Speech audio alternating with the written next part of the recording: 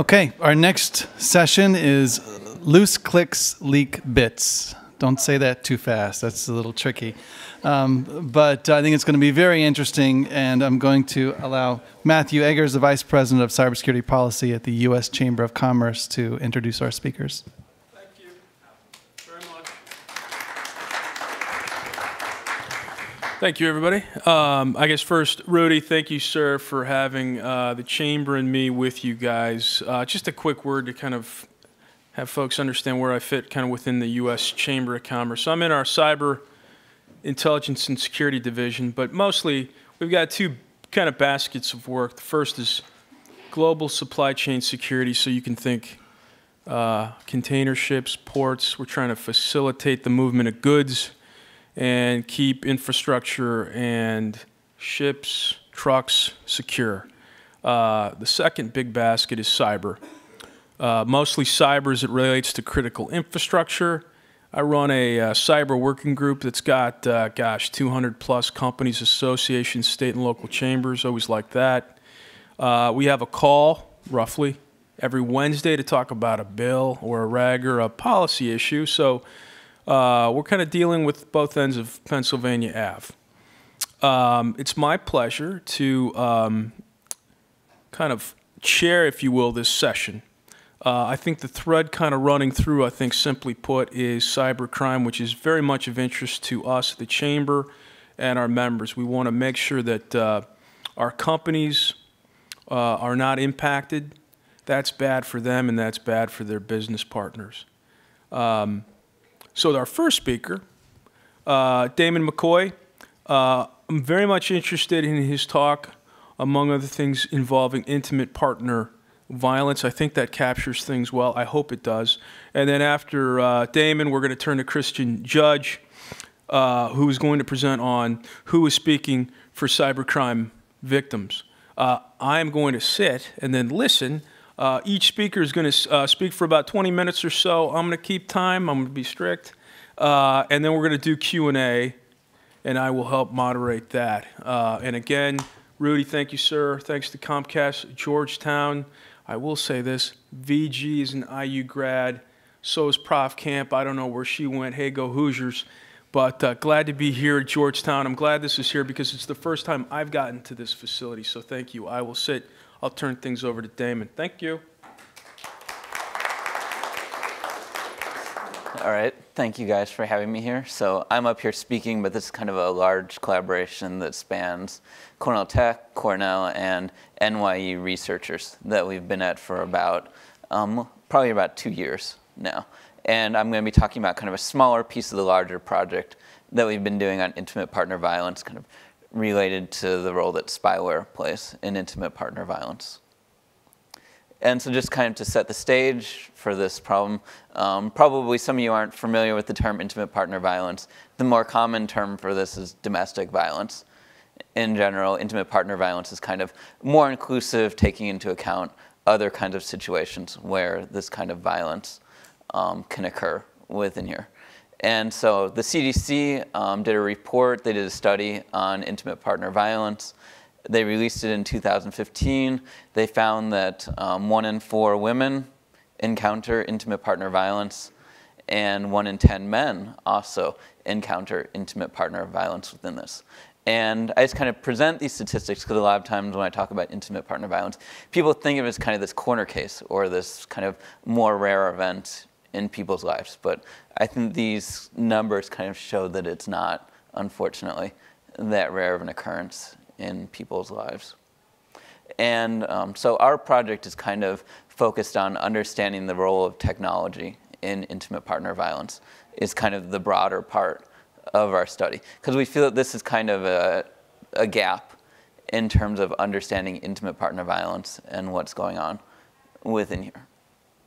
And so, right, as I said, this is kind of part of a larger study. So there were some researchers that came before us and did some studies. Most of them tend to talk to survivors when they do these kinds of studies. So they kind of case studies talking to survivors. And in these initial studies, it started to crop up kind of this role of technology within here, where people were being stalked through things like Facebook and other kinds of platforms. sending, right, harassing messages through email, texts. Things like that started to crop up in these interviews with survivors of intimate partner violence. The other thing, unfortunately, that's kind of flared up more recently is this, right, kind of unwanted sharing of intimate images, otherwise, called revenge porn in here. And luckily, there have been some policy shifts and laws to kind of make this a little bit more risky for the abusers when they do this kind of behavior. And something that really is kind of, I feel, fallen through the cracks is this use of, right, spyware to kind of, right, monitor and control their victims. And so this was the component that we kind of wanted to focus in on to understand what this ecosystem of spyware is. And a lot of times when I say the word spyware, people automatically think about the other kind of spyware where, right, it's kind of ad companies tracking you and selling your data and things like that. And so when I use the term spyware here, we kind of intentionally excluded that kind of spyware, and we're focusing on more of the kind of spyware that enables kind of personal right, monitoring of each other within here. So that's kind of what I mean by the term spyware when I'm talking about it. And so, right, we wanted to understand the role that the spyware was playing in intimate partner violence, intimate partner surveillance within here. And just to kind of clue you in as to how I kind of got interested in this project, so I'm right from New York City. In New York City, we have these family justice centers. We have one for each borough that the mayor's office funds and runs. And as part of these, right, they have survivor groups. And so my collaborators at Cornell and Cornell Tech were doing studies of these survivors in these groups. And so I came and sat in on some of these groups to kind of hear the stories of the survivors. And I assumed maybe I'd hear one or two where technology played a role, but it was just awe-shocking. Every one of them had some story where technology was playing some large component of how the abuser was monitoring and controlling them in some way. And so this kind of got me thinking that, well, this is a major problem that hasn't really been looked at. And so another kind of anecdotal quote. So again, right, the researchers from Cornell Tech did these interviews with both the survivors and the caseworkers and other people that work within this ecosystem trying to help these survivors. And so this is just kind of an example where one of these case managers, she was with one of the clients, that's what they call the survivors of intimate partner violence, at these family justice centers. And so she was having a meeting with her client, and all of a sudden the abuser literally kicks in the door of the family justice center and had tracked down the client via some spyware that was on the client's mobile phone here.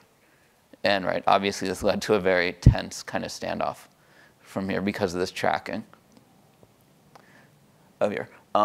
Okay, so one thing to kind of note within this spyware ecosystem, especially related to intimate partner violence, is it almost turns on its head a lot of the threat models that we have in cybersecurity and things like that, right? We have this notion of this remote attacker that's kind of far away and has difficulty getting physical access, perhaps a little bit of difficulty logging into the device and things like that. And in these kinds of scenarios with this intimate partner violence, oftentimes these are very easy, right, for the abuser to get physical access to the phone, to log into the phone, and things like this. And in fact, the abuser might have bought the phone and then given it either to a child or to the survivor and things like that, and preloaded some kind of spyware within here, right? So these are all kinds of ways that the abuser might get this spyware onto her. We haven't really studied this aspect at this point. This is kind of the next part of our study, but we can kind of make this assumption that this is how it works. So right, we set about trying to understand this ecosystem of the spyware that's used for intimate partner violence. And right, we kind of played the role of the abuser to see kind of what would happen here. And so, as with anything that you want to learn these days, the first thing that you do, right, is you Google for it. So say, right, you were an abuser and you wanted to spy on your spouse. So you might type in something like this in here, and Google would deliver some, results kind of informing you. So the first result is a blog post comparing the different spyware apps and their features and things like that. The next one is a how-to video on how to install the spyware and make it so that the survivor can't detect the spyware on their phone. The next one is it's essentially a fake blog that just serves as a funnel into a spyware company. So this is typically an affiliate marketer. A lot of these spyware companies have affiliate marketing programs within them. And these affiliate market programs allow their affiliates to kind of abusively market the spyware. And then they can kind of wash their hands of it and say, it's not us advertising it for stalking and things like that. It's our affiliates in this case. And then sometimes you do see the actual direct spyware developers advertising their spyware for this kind of usage within here. So this is the kind of this was the first thing that we found when we started the study, was this, and this kind of shows you the levels of problems that occur within this ecosystem. And so this is an anecdotal example, and so we kind of scaled this out by essentially using various techniques to spider out and discover other terms that abusers were likely to do within here. And we took advantage of recommendation engines that Google has within their products. And so to kind of get to the punchline, then I'll kind of walk you through this story, is, right, unfortunately we found kind of this abundant resources of various kinds of spyware on both Google's platform and on iTunes platform within here. And so we found 32. All of these were off-store apps. These are ones that are really hardcore spyware apps that have a lot of nasty kind of functionality within them. And we also found on the stores, on Google's Play Store, we found about 3.5 thousand of these what we call intimate partner surveillance relevant apps. And I'll get into more details as to what I mean by this. But essentially, it's apps that could potentially be used to surveil an intimate partner. And we conducted a smaller study, and we found a little under 500 of these apps that might be used for intimate partner surveillance on Apple's iTunes Store. So I'll kind of walk you through some of the what we found within here. And so this is the hardcore off-platform kind of spyware stuff. So this is SpyZ, and here's some of the marketing material for SpyZ. So it works on both iOS and Android devices. It can grab SMS, call logs, chat messages, GPS signals. It's ideal for monitoring and potentially controlling someone within your. Most of these will run either on a jailbroken or unjailbroken phone within here, and the key part is they're hard to detect on the phones, so they're very covert and they're monitoring within here. And so I guess we hit SpyZ during the Christmas season, so they normally have Christmas sales for their spyware. Okay, and so this all adds up to this real-time kind of historical tracking of these things and these remote kind of monitoring capabilities that the spyware gives you. And they also provide these interfaces, so they provide these easy-to-use interfaces for the abusers of these kinds of services. And again, they normally work both jailbroken and unjailbroken. If you're able to jailbreak the phone, then they're able to monitor kind of communications within apps like Facebook, WhatsApp, Snapchat, and things like that. If you manage to jailbreak the phone, if you can't jailbreak the phone, then they can monitor the SMS, the camera, the call logs, and other kinds of things like that. The GPS, obviously, as well. And so they provide a lot of customer service for their customers. They provide how-to guides that say how easy and streamlined the process is of installing the malware on their systems. And so that's what kind of the off-store stuff looks like. So we wanted to also identify and then study some of the on-store stuff that could potentially be used for this. So you'll have to kind of trust me on this. I'll just kind of run you through this quickly. But we started with those searches. We did some mystical machine learning on it. We cleaned up the machine learning with some human people to make sure that we were really finding relevant spyware apps. And we came up with this set of these 3.5 thousand. And then we kind of stared at these for a while, and we put them into several different kinds of categories. And so the on-store ones, right, there's the personal tracking things, the Find Your Phone, fitness tracker, and things like that. We're in here, right, that would be good for location monitoring.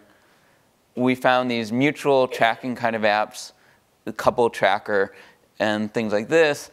And then we found kind of some subordinate tracking apps that were marketed for monitoring children, employees, things of this kind of nature within here. And right, the problem with some of these seemingly kind of innocuous apps is that we were finding them oftentimes recommended when people were seeking app solutions for monitoring their spouses and things like that. So this is an anecdotal post where, right, someone is looking for some spyware to monitor their wife's phone without the wife knowing about it. And someone in the forum helpfully suggests that they should install Cerberus. So Cerberus is an anti-theft app that's very stealthy because, right, if your phone gets stolen, they want to make sure that the person that stole it doesn't find Cerberus and uninstall it. It has lots of functionality, camera, so you can take a picture of the person that stole your phone, GPS monitoring the works, and things like this. And so then they go on to say, right, that it's very easy to install, and best yet, it can record audio and camera, and it's very silent in its functionality of these things. So this is just one example of many that we found on these forums where what we call these dual-use apps are being recommended for this use case of intimate partner surveillance. So again, right, we have these really nasty off-store ones, and then we have these dual-use kind of spyware apps within here.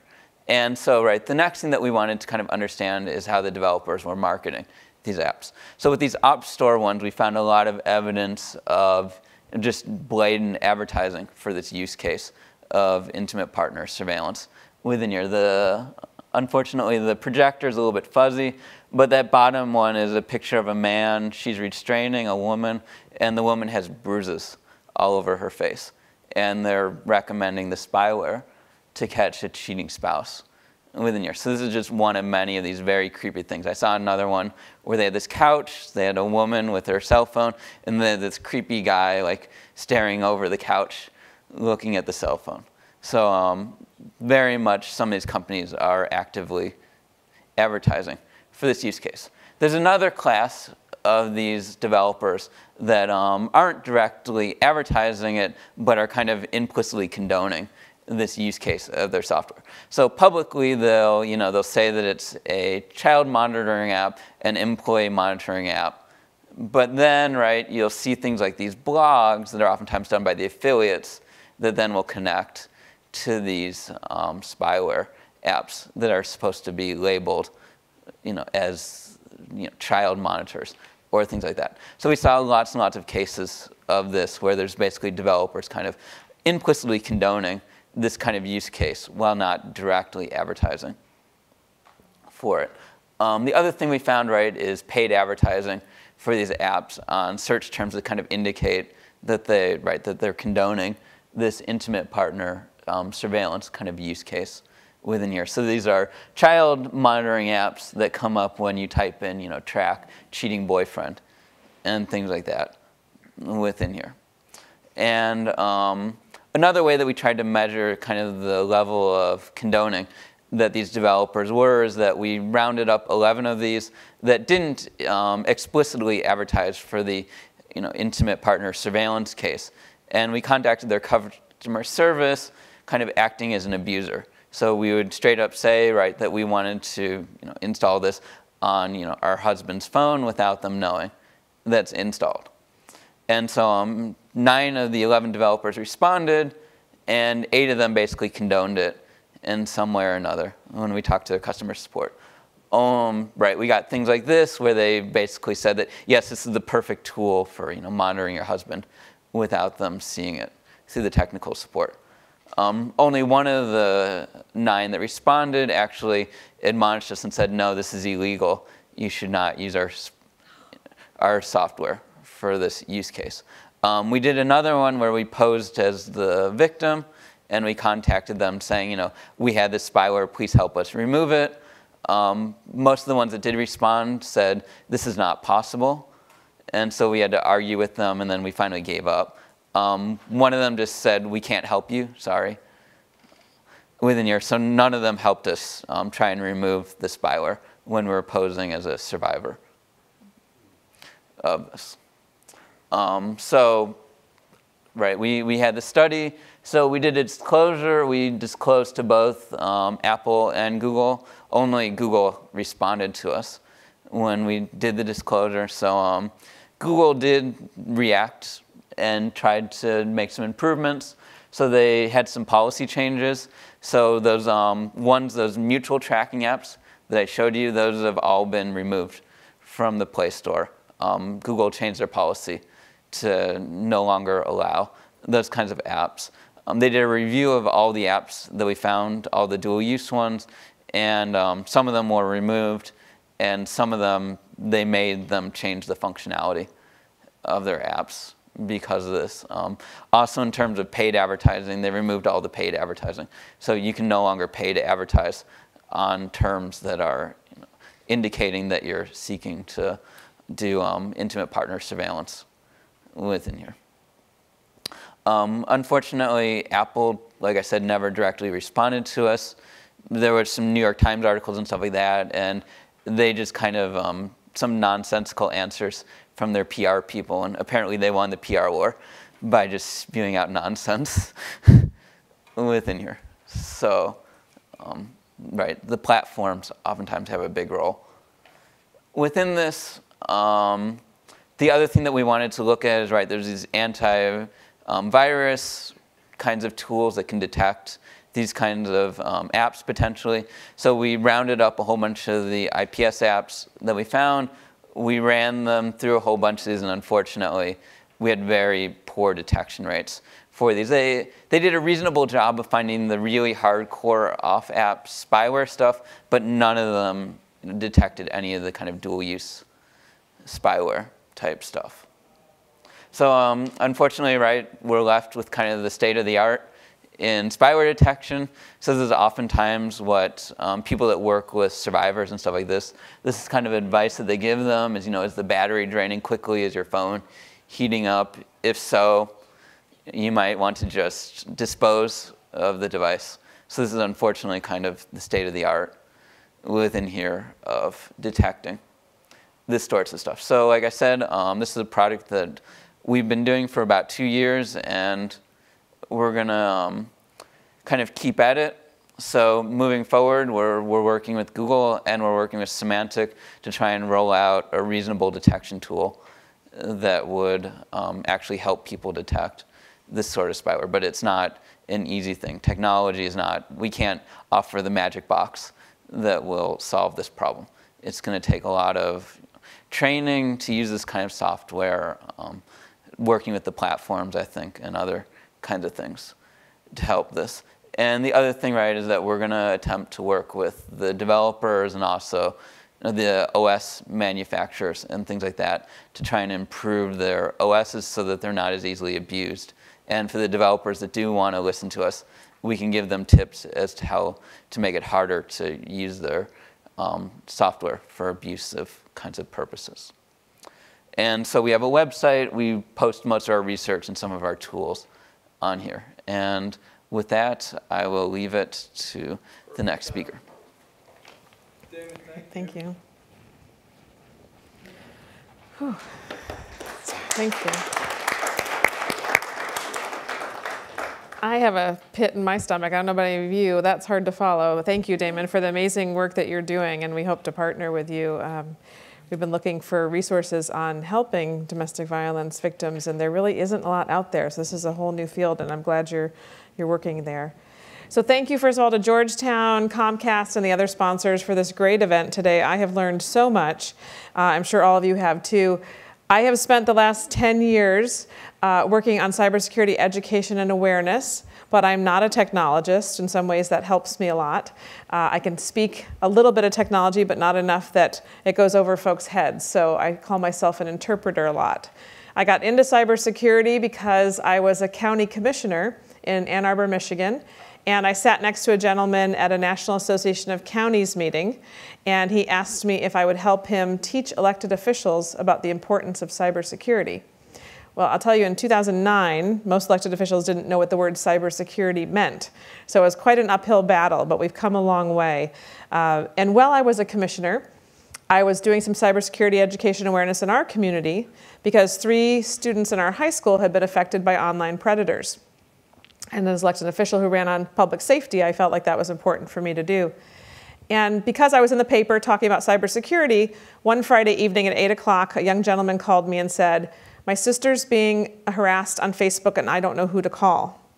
So I called my sheriff and I said, "I'm so sorry, but I'm now bringing this to the forefront here. Where do they call?" In the sheriff's office. And he said, "Well, Kevin knows some stuff about computers."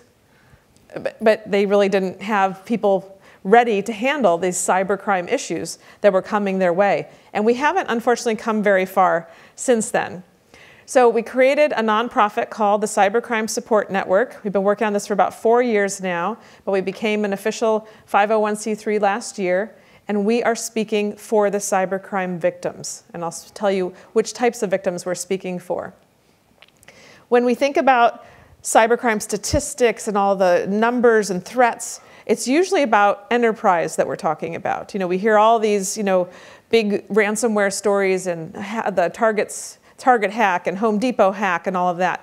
But who's talking about the grandfather who got a phone call or a text message or a Facebook message that said, "Grandpa, it's me, Joe, and I'm in prison, or I'm in jail, I got picked up. Can you please wire $11,000 so I can get out? I'm really scared. This is the only call I have. Here's where you have to wire the money, or I can't get out of jail. I'm really scared, Grandpa. Please do it right now." So what is a grandpa going to do? They're going to go wire $11,000, and they're doing it every day. And then they're embarrassed when they realize that it wasn't their grandson. And they don't want to tell people because they're afraid that their adult children will think that they're not capable of making good decisions. And maybe they'll start taking away their money privileges or their access to things, and it's just a downhill slope from there. Then we have the small business owner. Been in business 3 or 4 years, has a great customer base, and they get ransomware. Or their Yelp is accosted and there's terrible Yelp reviews go up, or someone takes their website and puts pornography on it for 3 days. Now, is someone going to trust that small business? Are they going to go back to that small business? Do they have a data backup that's clean so that they can keep their business going? Who knows? Where are they going to go to get help? And how many of them are going to go to business because their reputation is ruined? Who's helping those small businesses? And then there's those folks who are on the computer, like my dear father, who's probably watching, hi Dad, who had a Microsoft text scam call, a gentleman called and said, "Your computer's not working. I've gotten these, a dear friend of mine has gotten these." I know many, many people who have taken those seriously. When someone calls and says, "Your computer's not working, but I can help you. I've got really good antivirus." You stay on the phone with them for a couple hours, you let them into your computer, and then at the end you pay them the fee for the great software that they just gave you. Where do you go then to find out, once you realize something bad happened, where do you go to get help? Well, fortunately, my father called me and we had him go to the Geek Squad and get his hard drive wiped. But if you're a technologist in here, I bet you get these kinds of calls every day, because I can see some people nodding their head. Well, I want to help you with that. I don't want those calls necessarily going to you anymore. This is a multi-billion-dollar industry. Just in America alone, we can estimate, by looking at the Federal Bureau of Investigation's Internet Crime Complaint Center, last year they had 300,000 complaints from Americans. Those 300,000 people lost $1 billion. And we're estimating that's about 15% of the actual number of victims. So I'll do the math real quickly for you. It's about $8 billion a year that consumers and small businesses may be losing in America to cybercrime. That's an economic issue. That is a mental health issue. That's a stability issue for families and businesses. This is something that needs to be addressed. But we haven't been counting these people. We don't really know how many there are. And you can't really take care of a problem if you can't have the data to go along with it. I was speaking to Michael Daniel, which I'm sure most of you probably have worked with in your time here in DC, who was President Obama's White House Cybersecurity Director. I know that's not his exact title, sorry, Michael. And he said when he was in the White House, one of the most common questions he received was, I've been hacked, where do I go? Who do I call? And he would say, I don't know. I can't really give you a good answer. For these folks that we're talking about, we're not talking about the target. When they get hacked, they know where to go. The FBI swoops in. They've got Secret Service. They've got all kinds of help. The US CERT, the NKIC is all involved. But we're talking about the bakery down the street or my dad. Where do they go? It's a pretty difficult maze for people to navigate if they do start calling agencies. I was speaking to an FBI agent who gets calls from people who lost $500. And he has to say, I'm sorry, this is the FBI. If we took every $500 call, we wouldn't be able to go after the $100,000 losses and the crime rings and these other issues. We can't help you. Or then they'll call their local law enforcement, the city police or the 911, and they'll say, I'm sorry, we don't have anybody here to take that for you. We're working, thanks to some financing and grant money from Comcast, we are doing national research on how many turnaway calls are there in our national 911 dispatch centers. I talked to one dispatch center director and he said he can turn away 0 to 100 calls a day. Guess which month he gets the most calls for cybercrime that they have to turn away? April, exactly, Matt. April, IRS tax scam. They get bombarded with phone calls, but those poor dispatchers who are in dispatch because they want to be public servants. These are people who don't like to say, hi, thanks for calling 911, I can't help you, and hang up on them. But they're doing that sometimes 100 times a day.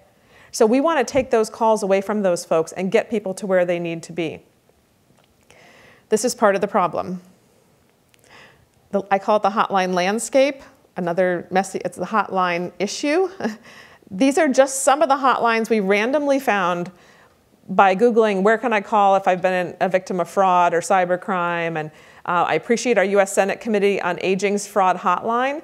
That hotline gets 1,200 calls a year. And they write a 40-page report on it. So I think we might be better served if all of these calls are starting in one place, and then they get to the victim advocates that can actually help them, and we can count them, because none of these folks are all going into the same pot of data, so we know how many people are actually affected. We do have a model to look at. The UK, we looked all around the world, and they are the first country that has one number to call if you're a victim of cybercrime or fraud. It's a national number, but they're ahead of us on the legislation. They have federal legislation that gives jurisdiction to one law enforcement agency. The City of London Metropolitan Police has jurisdiction for cybercrime and fraud. So the calls start in a $35 million security operations center. We don't have that either yet. And then they get sent to the local law enforcement if there is a response, and they get the help that they need. I was in a room one time with an FBI agent, state police, cyber commander, and a county sheriff, and they asked me to create a jurisdictional mapping for cybercrime. It doesn't exist. They say the calls, wherever they come first, we figure out if we can help. If we can't, we send them to the next guy or gal. So we don't even know who has jurisdiction over which types of crimes. If someone else does know and has a map for us, please share, because we are researching this hard. But because of the nature of cybercrime, 50% of the calls that go into the UK system, there's no law enforcement response. For the typical Microsoft scam, loss of $300, the caller was probably calling from some third world country. The law enforcement isn't going to do anything because they're not going to catch the perpetrator and they're not able to get your money back. So you just need some hand-holding and some advice. But if we look at 100,000 of those calls that come in 1 week nationwide, we might be able to connect the dots, and then law enforcement can come in and go after the perpetrators. So what we want to do is make a straight line from the incident to the resources. Let's not let people get lost in that maze. So we've done some research, again, thanks to Comcast, to figure out what people want. First of all, 1 out of 3 people in our study were impacted by cybercrime. So that's a lot bigger than probably the percentage that is reporting to the FBI or the Federal Trade Commission. We appreciate what they're doing, but most people, when I was a county commissioner, didn't even know they had a county commissioner.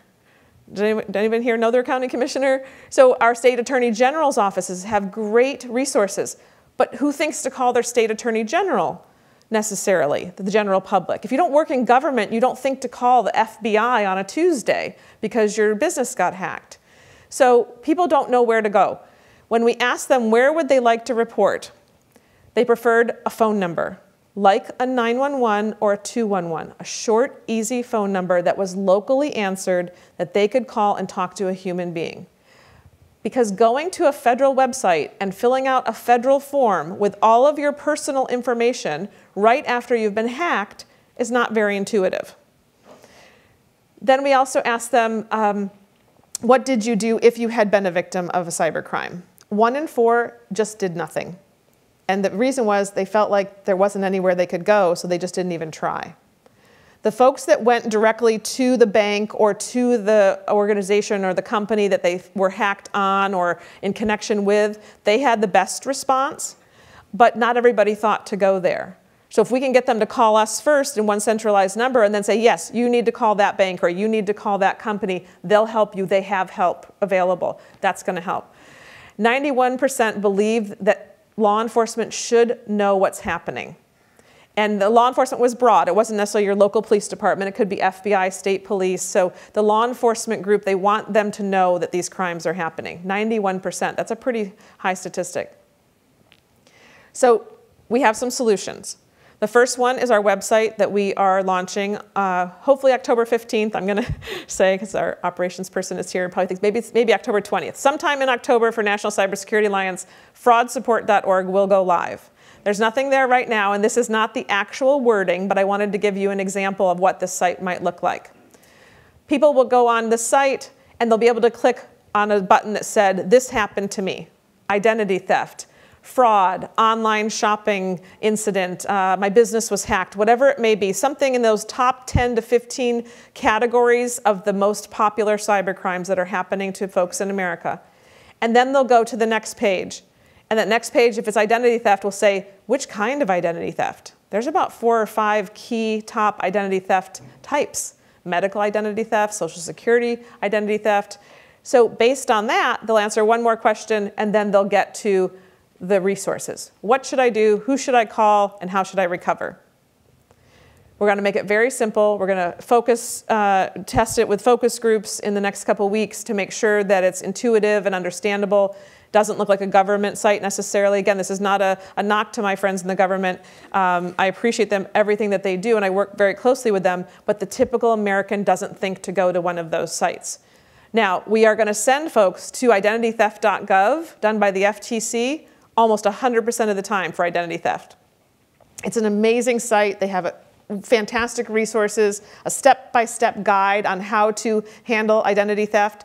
But they're going to come in through here probably and then get to that site. And we don't have any idea that we want to create the resources. We're just going to pool those resources that are out there that already exist, that are fantastic, and help people get to them. We are the triage. We are the connector for these victims so that they don't feel like they're on their own and they're not going to 4 or 5 or 6 different places and being turned away and then just giving up. We have to pay attention to this $8 billion problem in our country right now. These people are hurting.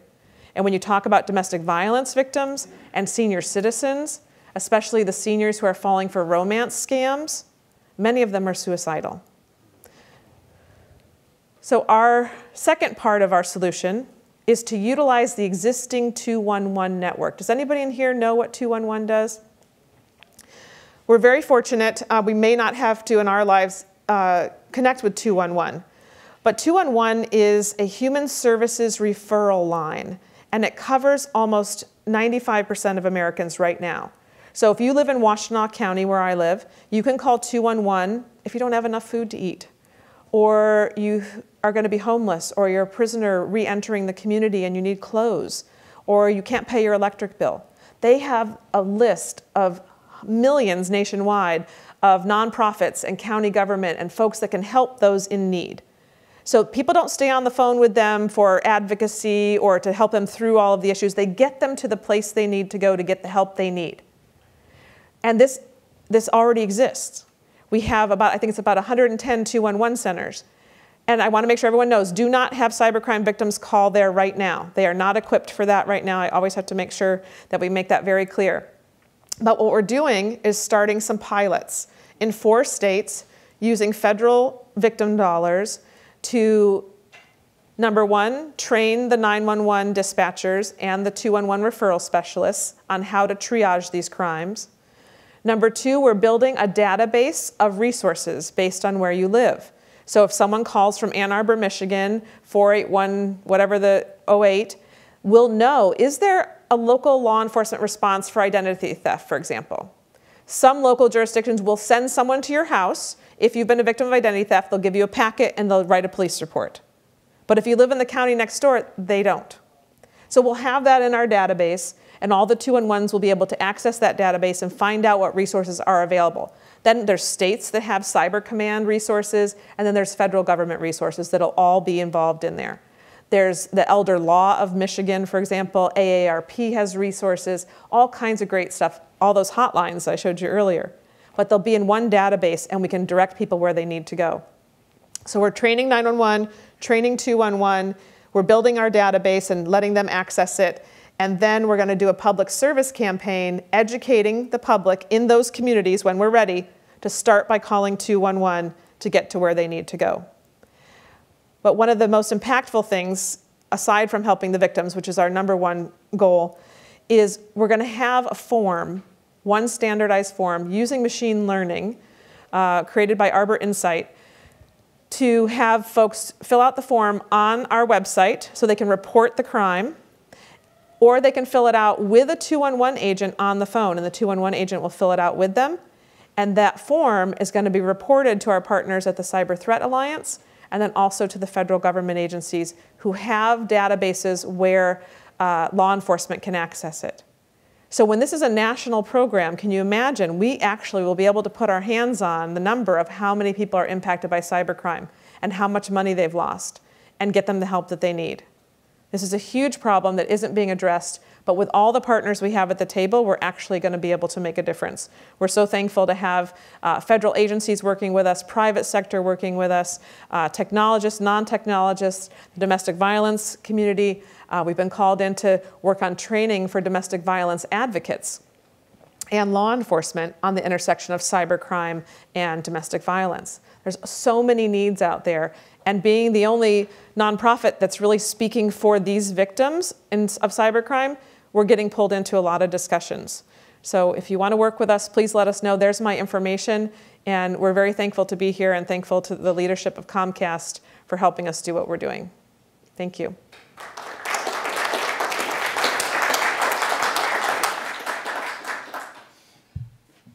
Excellent, excellent. I really appreciated both of those presentations. A lot of my work deals with critical infrastructure and cyber, but you know, it's interesting. I just had a colleague who sits next to me in my office. He had almost fallen victim to some bad actors kind of getting in an email exchange between him and some repair people. And he got a call saying, hey, you're supposed to wire me monies about the repair. And it wasn't the repair people either way. And then he said, hey, what do I do? I said, you know what? I should have a really good answer for you, but I don't. I said, here are a few things. And essentially, I think the best outcome is, 1, you didn't wire any money, and 2, hopefully the data that you share will be used to paint the picture. Let me tee things off with a question. Damon, where's that software, the spyware, typically produced? Here, overseas? How do you see policy kind of impacting this?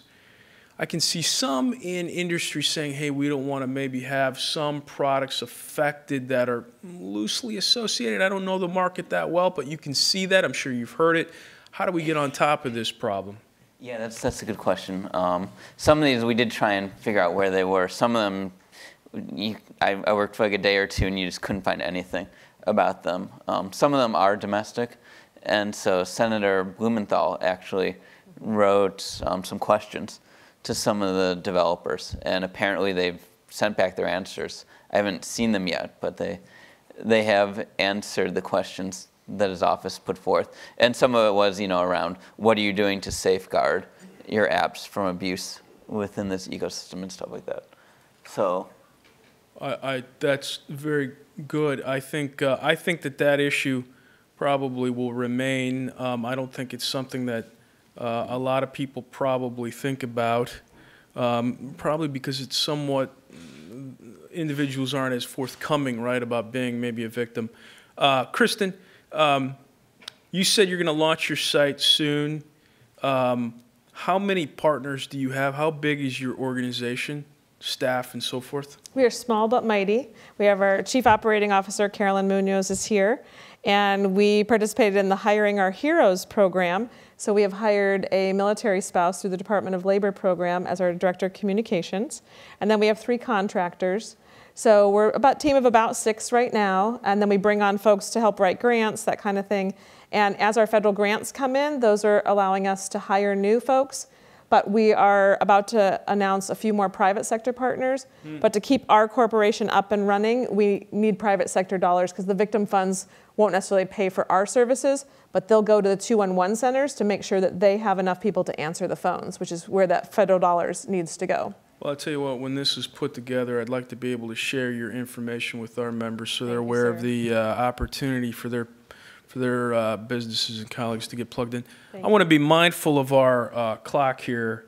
We're supposed to be finished by about now, but maybe we can eat just a minute or two into the time if we've got a question or two. Yes, please. I think there may be a mic. I'm going to be around for the happy hour too, so happy to answer questions then. Maybe 1 or 2, and then we're going to break for a break. Hi, my name's Layla Sloan. I'm with Bank of America, but in my spare time, I volunteer at a domestic violence shelter and hotline in Arlington, Virginia. So my question is for you. When calls come into our hotline and when we bring people into the shelter, we track a lot of information about them, the type of abuse they suffered, more demographic information. Have you approached any shelters or organizations about tracking information on spyware? I had a call just over the weekend where an abuser had put a tracker in a woman's car and was able to find her that way.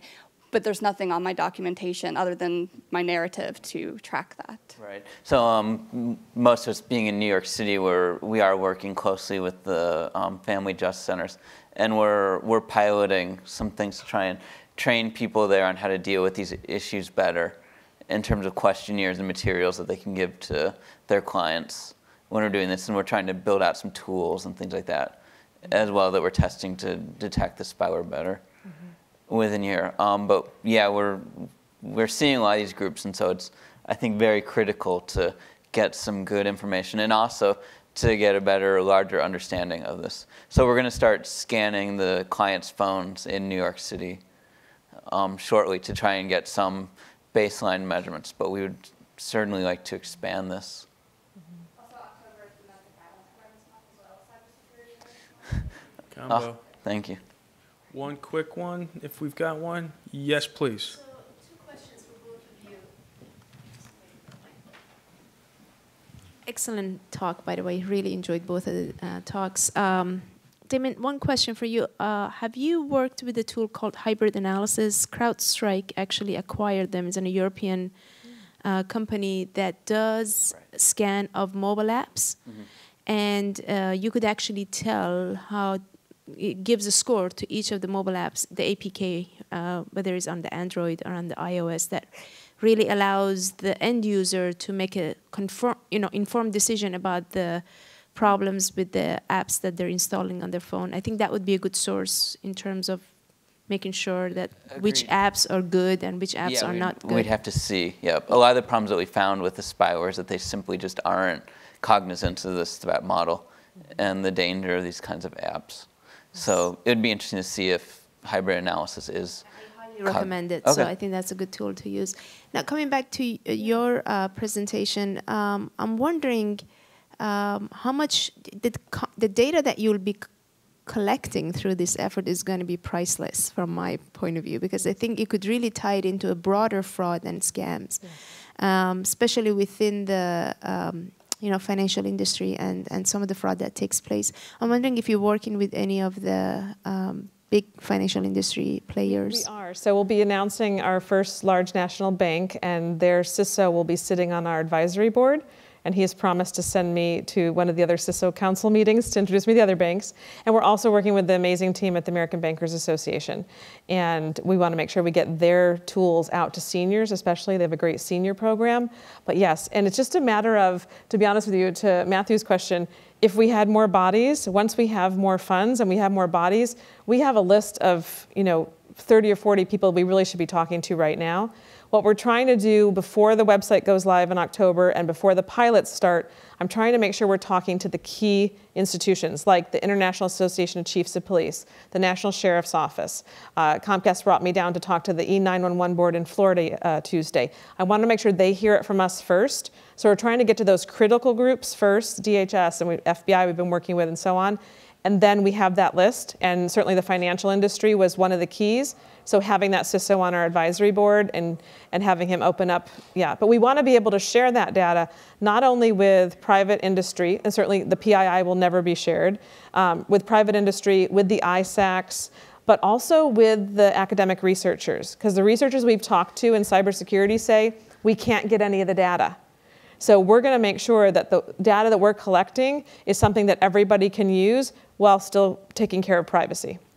So I think it's really critical. And with that, let's finish and let's give our speakers a hand.